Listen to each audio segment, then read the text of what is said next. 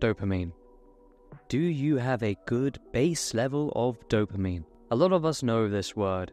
Maybe not, but a lot of us have heard of dopamine. It's the happiness hormone. If we have a lot amount of dopamine levels in our system, we'll be more happy.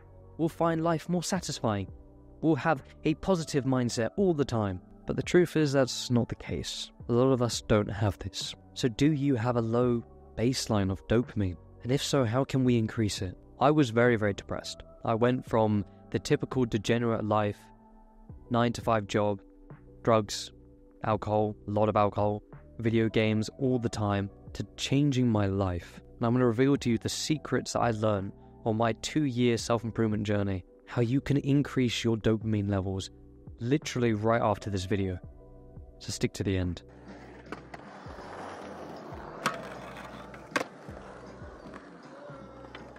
First things first, how are you? I hope you've been good, man, and I hope things have been alright. Getting straight into the video, dopamine.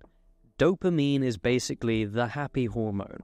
It is the hormone that the body produces that makes us feel good. And there have been scientific ways that proven to increase your dopamine levels. And I've gone through them over the years, and I'm going to show you the most natural ways that you can increase your dopamine just from these tiny little habits that you can make and implement throughout your day. Now, but why? Why would we want to increase our dopamine? You see, dopamine is a neurotransmitter of our brain that can help us literally lose weight, be more happy, improve your memory, find more life satisfaction out of life, reduce bad habits, build good habits, and have a mentally strong health. It can help your mental health. There are so many benefits. But to increase it, you need to understand how dopamine works. You see, our mind, our body, is constantly seeking pleasurable things to have a boost in our testosterone because it is the happy hormone. It's the hormone that the body produces that makes us feel good. So obviously our body and mind is going to seek more of this. But then that's where the problem comes in. If it's looking for a constant way to pleasure, to have a quick boost in our dopamine, that's where we come to the problem known as instant gratification. Habits that have been proven to boost our dopamine temporarily, but then make it worse in the long run. Habits such as video games, drugs, alcohol, junk food, all these typical bad habits have been proven to boost our dopamine, yet ruin it in the long run. So what are the natural habits we can do that can naturally increase our baseline of dopamine and keep it there? Not bring it up for a short moment and then bring it down in the long run, such as alcohol, drugs, video games, doom scrolling on social media, all these typical bad habits. How can we get our dopamine to stay up high? How can we stay positive? The first one is avoid sugar. Sugar has been proven that it messes with our dopamine system. The brain's dopamine center, sugar messes with it. It tampers with it. See, sugar isn't bad. Obviously, there's sugar in everything. We can't get rid of sugar. However, exceedingly high amounts of sugar is bad. For example, adding sugar in your cereal. Cereal's already incredibly sugary. You don't need to add sugar into it. But yet people do. People add sugar on things that already have sugar. So what you need to do is just stop adding sugar on the things that you don't need. Sugar in coffee, sugar in tea. There's already a lot of sugar in it. If you don't, just stop adding extra. The next one is your phone. Not only does your phone's radiation affect with your dopamine levels, such as we all know blue light stops us from being able to sleep well, but your phone's, the things that your phone has affects your dopamine levels. We talked about some of the bad habits, and doom scrolling on social media is one of them. It gives you a short burst of dopamine when you find that funny reel, but then after, in the long run, you don't feel good. You feel like you've wasted time and you feel unproductive. Social media is a big cause for our dopamine levels being skewed, being absolutely messed up. Social media is a big reason to why. Turn off your phone, go outside, get slightly more sunlight in your system. Trust me, this will help you. And that leads into my second one. Sunlight. Go get some sunlight. It has been scientifically proven that more vitamin D has been proven to increase our dopamine permanently in the long run. As little as 30 minutes a day. As little as 30 minutes a week, it makes a difference. But 30 minutes a day is what you want to aim for. And don't go around taking like vitamin D supplements. They are good, yes, but to be honest, it's probably better just to go outside. Even when it's rainy, even when it's cloudy, if you can see the grass, if you can see the trees, if you can see outside, there is sunlight. Because sunlight allows you to be able to see outside. If it is pitch black at night, then yeah, there isn't any sunlight, or very little. But if you can see outside, it doesn't have to be golden rays of sunshine. If you can see outside, there is sunlight. Get some more sunlight in your system. It has been proven to increase your dopamine. And exercise. And I'm talking about the little tiny bits of exercise. The smallest amount of exercise has been proven to boost our dopamine permanently. Literally as little as a 30-second sprint. The smallest exercises have been proven to help boost our dopamine.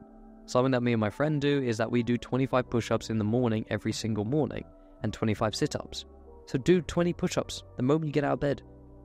The smallest exercises have been proven to boost our dopamine levels a lot. But imagine if you're going to the gym consistently, you're doing bigger exercises. And anyone who is going to the gym can guarantee for the fact that they feel better afterwards. Food. Make sure you're getting the right food into your system. I could go through the list right now of all the different foods that have been proven to give you a boost in dopamine, like I think it's bananas, chicken, coffee even. Like there are so many things that have been proven to boost your dopamine. But to be honest, the most important thing that they all have in common, instead of giving you a giant fat list, is processed foods.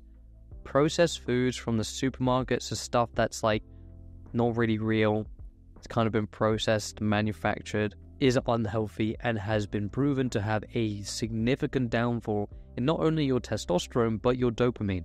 Buy foods that aren't processed. Stop buying all that junk food, all those snacks, because they're all processed and they have an effect on your dopamine. When you buy chicken, go to the butchers. Cook food yourself. Buy single ingredient meals. And the best way to describe that is buy a meal, like food, that doesn't have an ingredients list. So when you go to the butchers and you buy chicken, there isn't an ingredients list on it because it's chicken. Just chickens. Or when you go to the supermarket and you buy carrots and you buy potatoes, there isn't an ingredients list on there. You have to pick it up and put it in like a separate bag because it's just that. It's just potato. It's just carrots. You can't like not have it. It's just that. There is no ingredients list.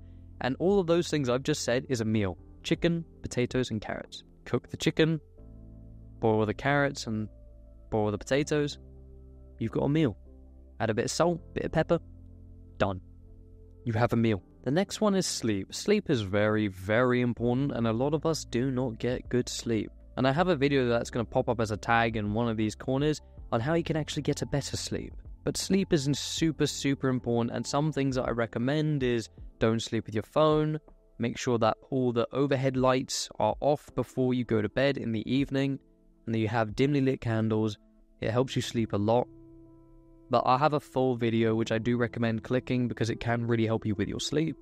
Sleep is very, very important, and it has been scientifically proven that a good sleep has given you a big, big boost in dopamine, where you wake up energized. You haven't overslept, nor have you underslept. Sleep is very, very important, and a lot of us take it for granted. And the last one is a protein-rich diet.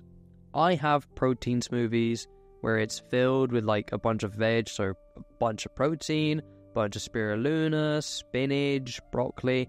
It's basically my protein. And it's very, I notice a difference where I do have my protein and where I don't. Have a protein-rich diet. Protein is very, very important, both for your physical growth and both for your mental growth. Don't just eat salads. Make sure you're getting a good amount of protein in your system, because protein has been proven to not only boost your physical growth, but your dopamine growth. It will boost your dopamine levels. So when you're having a balanced diet, when you're not eating processed foods, make sure you're getting good protein in there as well. I hope this video helped you out, and man, I hope things have been good. I hope you've been alright. Within the next few weeks, I will be creating a community on the website known as School, And if you like me and you want more from me, there'll be personal coaching calls in there. There'll be a community where I can make videos off your requests. And I would be really appreciative if you look forward for that. I will be creating it within the next few weeks. I haven't got it set up now. So for now, I would be really appreciative if you clicked on the video that's going to pop up in the corner, because this video could help you out. And subscribe if you want to see more content like this. Stay consistent and do the best you can. You know what time it is? Oh yeah, come here. Self-improvement kiss. Mwah.